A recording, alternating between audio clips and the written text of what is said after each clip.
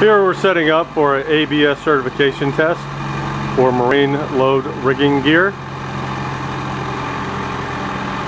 The certified riggers are adjusting their load and getting ready to make their pick. As you can see here, we leave the load suspended for a specified amount of time to check for all the structural integrity of the rigging and the spreader beam.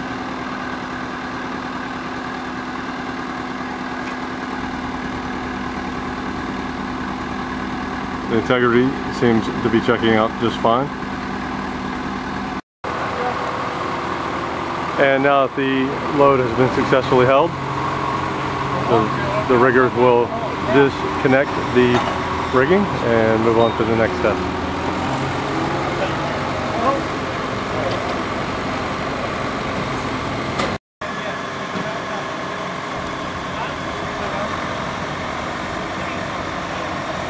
Test complete and successful.